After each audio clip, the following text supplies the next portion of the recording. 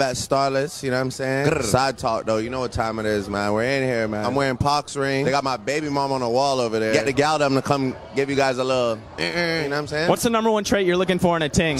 Humor. If she watches this and it's not funny to her, she's a dub. Book a vacation, come to Starlets. Hello, do you see this? Your baby daddy's at Starlets while you at home getting no money.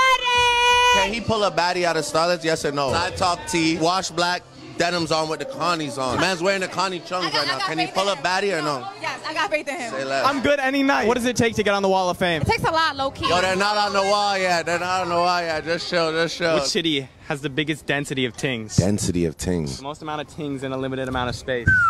Damn. Denver. Yeah, Scarborough, man, creep. One word of wisdom for everyone watching right now. One word. Suck my dick, you heard? It's Bryce Staples on the check-in. And we got Drake at Starlets in New York. You know, he's in New York for It's All Blurr tour. And, you know, he steps in Starlets, you know, interacts with the strippers and all that.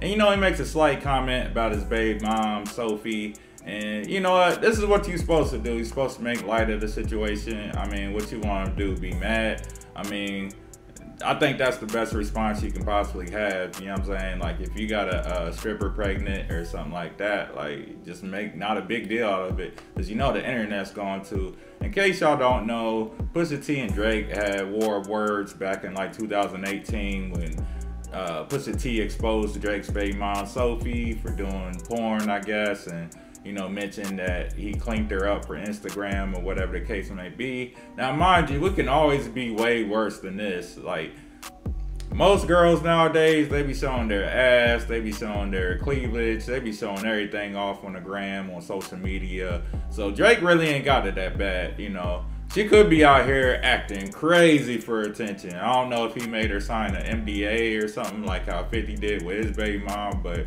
you know, since the birth of his son, I ain't seen headlines about his baby mom doing nothing stupid. So who knows, you know? So shout out to Drake. He handled it like a G. I mean, me personally, I think that's the best way possible. And trust me, I know. But I'll get into that into another day.